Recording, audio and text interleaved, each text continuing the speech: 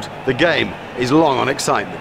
If you win the toss here today, you've got to look to bat first. It's a very dry pitch, conditions overhead are clear, ideal really, sunny, a beautiful day for batting, and later in the match it's almost bound to spin. It's a really crusty old surface. Well, the new ball bowlers better really perform this morning. Most captains would have chosen to bat. This dusty surface will encourage the spinners later on, and when it does that, you get some uneven bounce too. It can make life incredibly difficult. I'm backing the batsman this morning.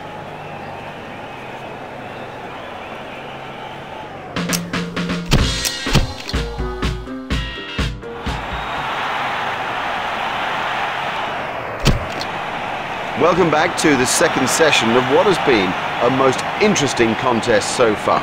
The players are out in the middle, and in the commentary box is Richie Bennett. Bond has got him.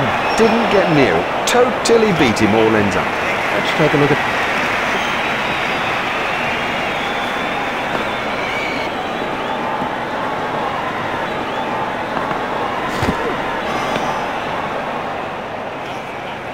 Wide ball signalled by the umpire.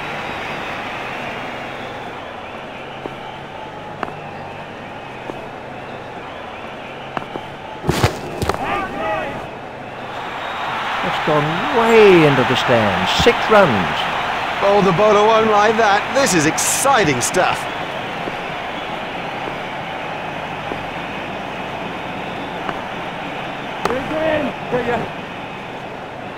It doesn't matter if it's in the air when you hit it that far.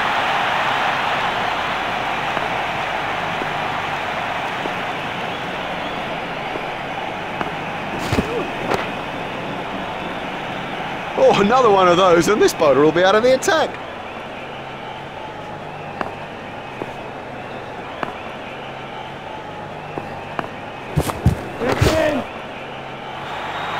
What super stroke. Do you know, I didn't think that was a bad ball either. That easily cleared the boundary.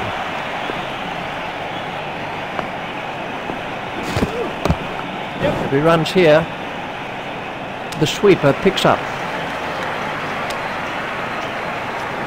There's just one there. Well, we'll see some fielding changes now that those restrictions are lifted. Remember that a minimum of 4 players have to remain inside the ring. 4 wides to Sri Lanka. Oh no, that's not a great delivery. The keeper was at full stretch and still couldn't get it. That's 4 wides, I'm afraid. And they've wrapped up this limited overs fixture with a great win. They came into the game well prepared and ready to produce the goods, and that's exactly what they did.